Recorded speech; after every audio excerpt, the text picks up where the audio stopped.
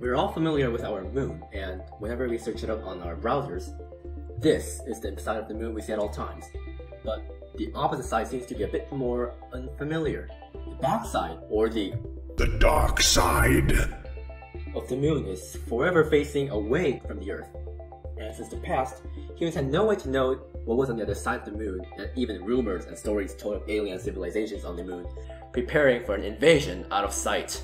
This was until 1959, when the Soviet Union's Luna 3 space probe took a photo of the dark side. Today, the moon rotates around the world like this, with synchronized rotation with the orbit. That's how only one side of the moon will always face toward the Earth. Remember though, the moon is still rotating. 1 year of the moon is equivalent to the moon's 1 day. This state of the moon is what we call tidally locked. Back during the formation of the solar system, the moon started its orbit around the Earth as it rotated rapidly, much faster than the moon today.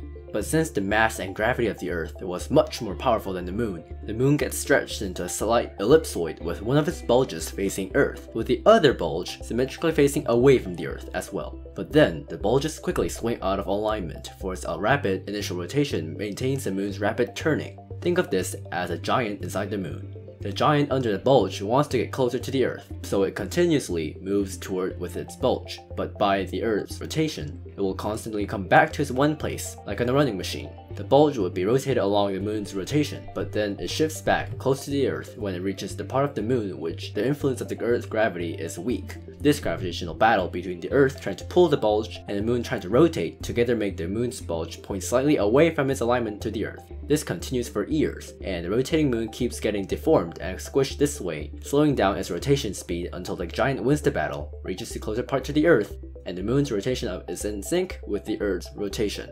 Though, how long did this take to happen? Well, we don't know yet.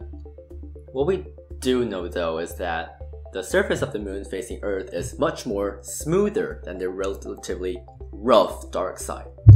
Earth was hot and molten back in the past, and the familiar side of our moon was melted by the heat from the Earth. This tells us that tidal locking of the moon happened a long time ago, even before when the Earth cooled down. Once a moon is tidally locked, we can expect its synchronized rotation to be preserved.